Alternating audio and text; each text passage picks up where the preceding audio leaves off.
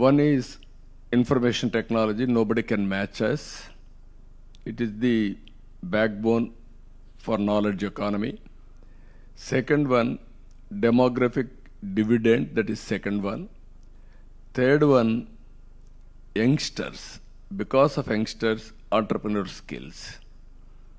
If you can see, in India, very, very big number, people are having aspirations and also they are becoming entrepreneurs. If you can compare anywhere in the world, even China, they are having disadvantage now, diminishing population. That will be a big problem. Even Europe, even Japan, all these countries, all of us has to think positively. This is a great nation, great future. We can do greater things. All of us unite together. I'm having that belief. I have seen everything. We used to, as chief ministers, even 5 crores, 10 crores projects. Now we are talking 50,000 crores, 40,000 crores, 1 lakh crores. Even today, green hydrogen people are coming with 1 lakh crores investment. That is how things are improving. I am confident, great nation, great people. All of us are having great responsibility also.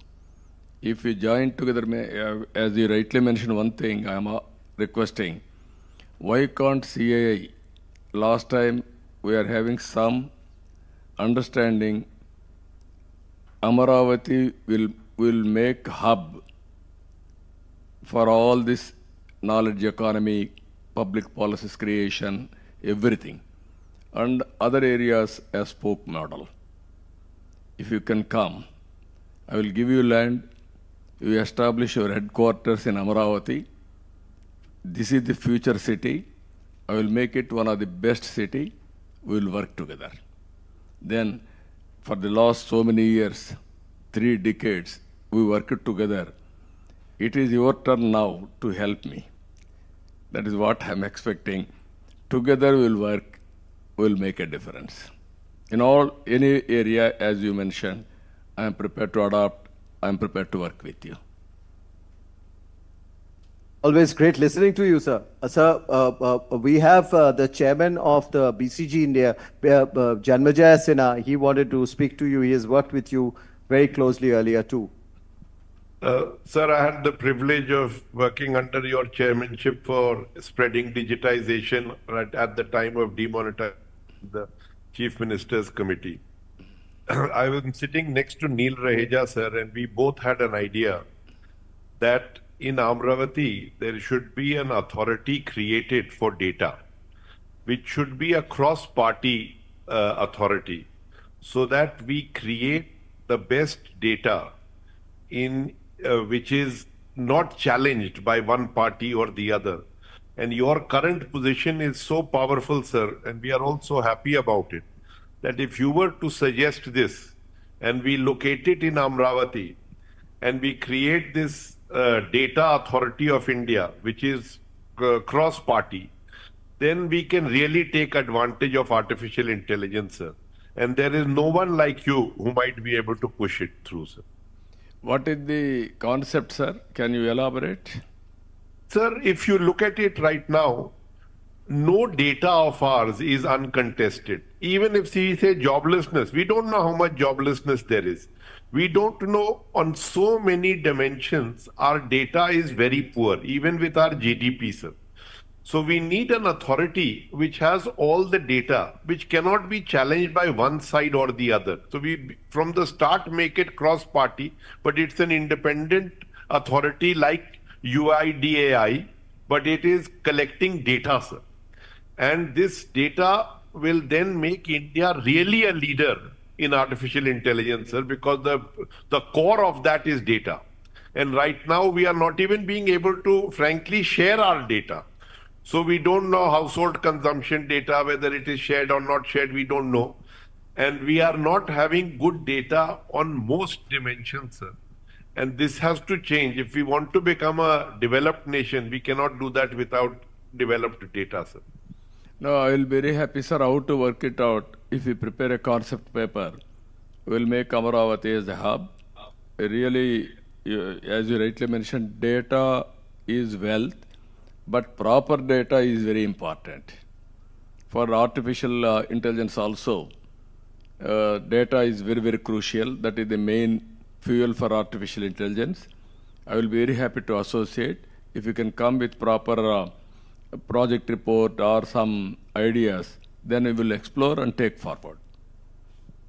No, only one thing I'm telling you as a politician, I am always ahead of times. Sometimes I lose elections because of that. Originally, in 98, I implemented 4 sector reforms. Even Orissa executed, they failed. But I attempted, I was able to produce good model. Then every state has gone for 4 sector reforms. First mover sometimes will have an advantage, sometimes disadvantage. Politically, I got a setback. 2004 elections I have lost because of aggressive taking the economic reforms, especially for our sector. But at the same time, I am having an advantage. All initiatives I have taken in Hyderabad. Now Hyderabad is one of the best city. If you ask anybody, they will mention my name, who has done all these things. That is the satisfaction I am having. I may not get vote, but I am having satisfaction by doing all these things. Today, in information technology, I started 95, number of engineering colleges. Then I used to say always, don't do job work, go for products. Then I used to start, don't do job, provide jobs. Not a job seeker, provide jobs. Today I am very happy, our people have become entrepreneurs. Recently, they arrested me, you are all aware, but 80 countries people demonstrated 53 days.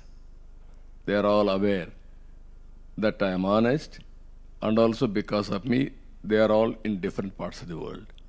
That is the satisfaction I am having. I am telling all of you, even for doing right things sometimes, we may not get recognition immediately. Ultimately, that recognition will come. That is the satisfaction one should have. That is the satisfaction I am enjoying today. 4th time, this time, if you see, historic victory. Never we have seen this type of victory for the last 45 years. In times of inability, in times of majority, one of the best election, people has given mandate. So if you do right things, immediately we may not get bonus. Ultimately, people will reward. That has been proved in the recent elections. So with all, my idea is all of you has to help me P4 model also. Think positively. It is a little bit complicated, but it is possible. Only we have to add our ideas or management bandwidth for eradication poverty. Government is spending decades together so much of money and reservations, but poverty prevails in India. How to eradicate if you can create ideas with the governments and private partnership, we can make a difference. Thank you, sir. Thank you, sir. Thank you, sir. Sir, you spoke about many areas. If I just wanted to go back in time and remind you that you had inaugurated that time with also President Bill Clinton that time, and thereafter our President Dr. Abdul Kalam laid the foundation stone of a building that we created, which was called the Green Business Center in High Tech City, where it was coming up. And I'm happy to say, sir, from that Green Business Center, which was launched by you, today India has 12 plus billion square feet of green rated space. And that building was the first building which was platinum rated outside of the United States. And this 12 billion plus square feet of green rated space in India, be it office, be it a stadium, be it a railway station or a home or an office, is again second only to the United States in terms of the number. And that particular center in Hyderabad has been visited by many heads of states and many other dignitaries. And we are actually today servicing beyond India and beyond Indian companies for green rating, green products. So, sir, we would like to bring such a center of a different kind on areas that you mentioned, which encompasses skills or water, sustainability, food and agriculture, even digital transformation. We'll put that all in together. We'll discuss with this very august body of CII, all of you, or many of you, you know, and we'll come with a proposal for Andhra Pradesh. I was talking to Mr. Bajaj, Sanjeev.